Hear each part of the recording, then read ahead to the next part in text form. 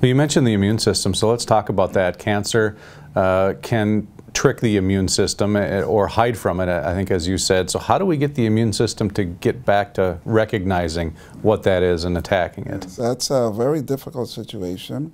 I believe that ways to do it is with good nutrition, getting phytochemicals, because, you know, God has put the ingredients in food that can protect us and cure us from cancer. So I believe having a lot of green vegetables, some wholesome organic fruits are important to have these phytochemicals that will enable the immune system to actually upregulate itself. And the more natural killer cells, T cells, B cells we have, the more they're able to recognize at least some of the cancer cells. But more recently, Scott, out of Latvia, we have begun a therapy called Rigvir, R-I-G-V-I-R.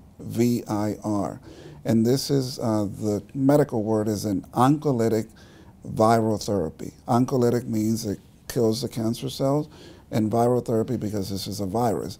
But please let's not get scared about the word virus, right? Because we hear this all the time and we want to protect ourselves from viruses. But the Latvians in the old former Soviet Union, they found a virus which they subsequently named Rigvir, and that's short for Riga virus. It was found in Riga, Latvia. So Riga virus, Rigvir. This virus was found in healthy children between the ages of 7 and 11 in their small intestine, in their gut. So this virus was found medically and scientifically to have direct migration towards cancer cells. The medical word is oncotropism, selective target of cancer cells while leaving normal cells untouched. That's one mechanism. So it penetrates that cancer cell, and then it forms more viruses inside the cell, and then causes that cell to lyse, oncolytic effect. And then the viruses that continue alive, they go and seek out other cancer cells. That's one mechanism.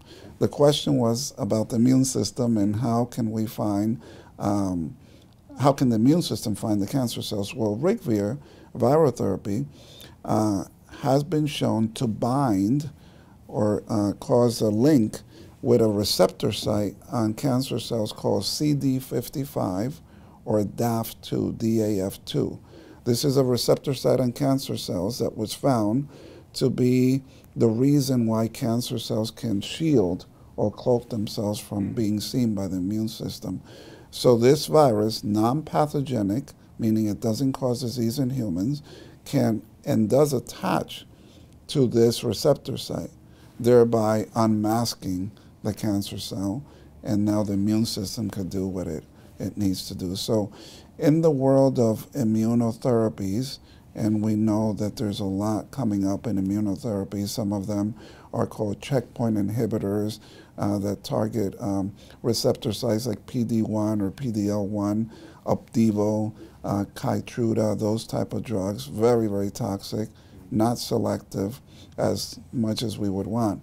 But the Rigvir viral therapy is very selective to kill the cancer cells and to allow the immune system to see the cancer cells. Hi, and thanks for watching this video. If you like that video and you like our channel, the best thing you can do is support us with a Patreon donation. You can find the link here on the right. Also, subscribe to our YouTube channel. Again, that link here on the right. While you're at it, be sure to check out some of our more recent videos as well. You can find those right below. Thanks again for watching.